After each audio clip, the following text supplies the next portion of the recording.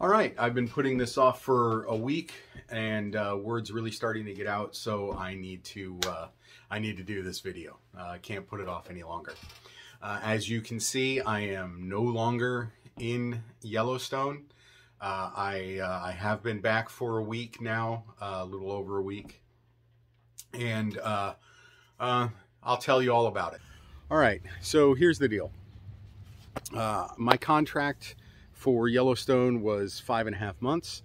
I was supposed to stay until October 13th is when they were kicking me out of the park. It's real simple. I didn't get fired and I didn't quit. I left on good terms. I can get hired back with that company if I so choose. But here's the deal. The bottom line is I kept getting sick. I kept getting, the nice way to put it is dysentery. The fourth week in a row that I got it, I actually missed work because of it, which I don't do. And I had to, well, I missed work. I went to work the next day and I was feeling lightheaded, a little dizzy, and I was having trouble recalling the answers to simple questions that I knew the answers to. But my brain just was, I was in a really deep brain fog, a really dense brain fog. So I said, all right, I need to go to the clinic. I need to find out what's up. So I go to the clinic and they say, they tell me, okay, we're used to people coming in with diarrhea, right? But this thing with the brain fog and whatnot, that's not from diarrhea.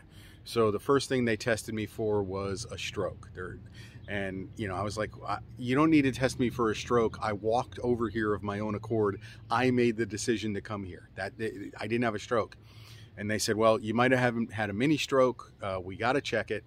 And so they checked it, and my brain is fine. It's not great. My brain is fine. It's okay.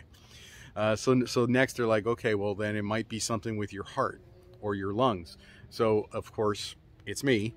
I laughed. I said, go ahead and check. And they gave me an EKG. They checked my lungs. They took a picture of my heart.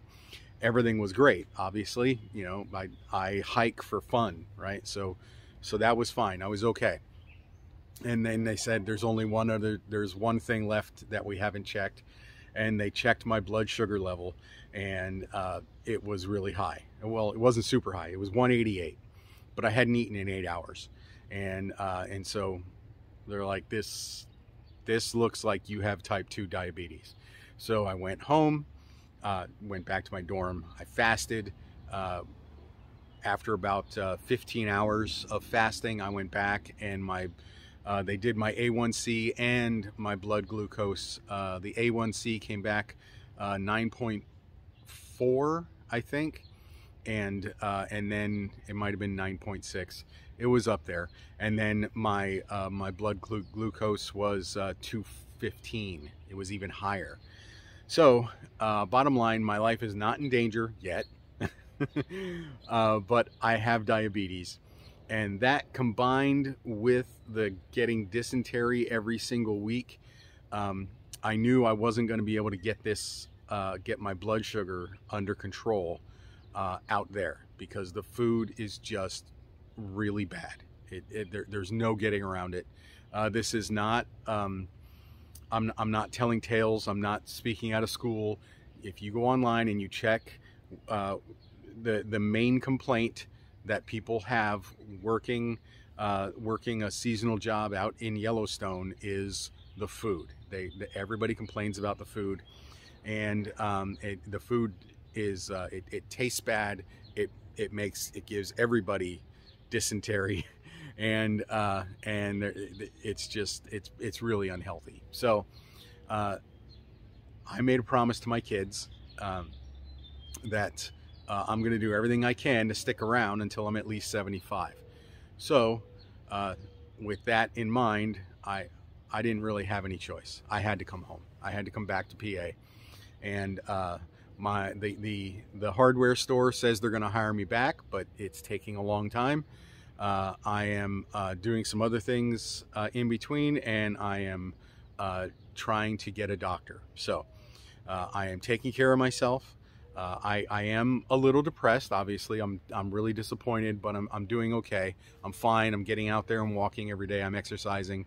Lady dog refuses to let me out of her sight, so I'm okay.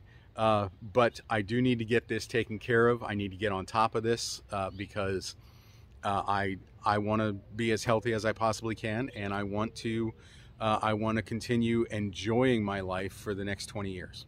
So I'm back in PA. I'm not out of the game. I'm going to do everything I can to get back out west to get out there to all the national parks I can possibly get to out there. And I still have tons of footage and tons of pictures that you're going to see. You're going to keep seeing lots and lots of highlights from out there.